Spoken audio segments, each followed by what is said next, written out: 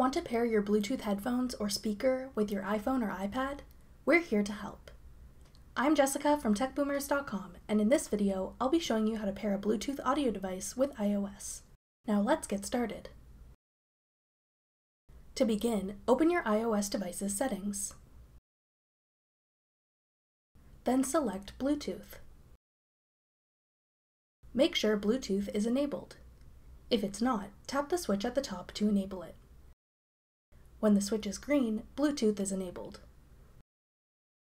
Now, make sure the Bluetooth device you're trying to connect to is powered on and discoverable.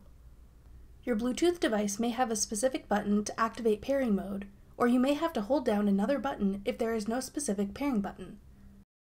If you're not sure, try typing in your device's name and how to pair with iPhone into Google to figure out how to pair them.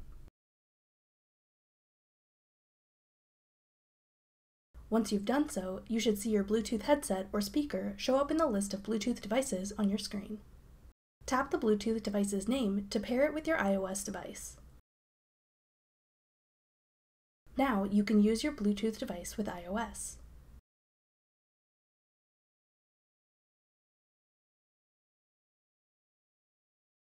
If you're having trouble connecting your Bluetooth device with your iPhone or iPad, make sure it's powered on and fully charged.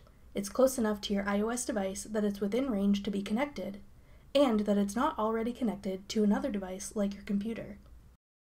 If you can't turn Bluetooth on or can't connect to any Bluetooth devices, get in touch with Apple at support.apple.com/contact.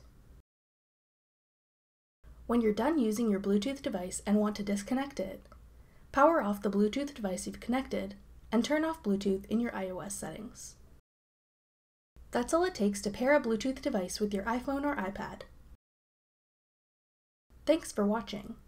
If you found this video helpful, we'd love it if you'd hit the thumbs up button below. Check out techboomers.com for over 100 free courses on all of today's most popular websites and apps.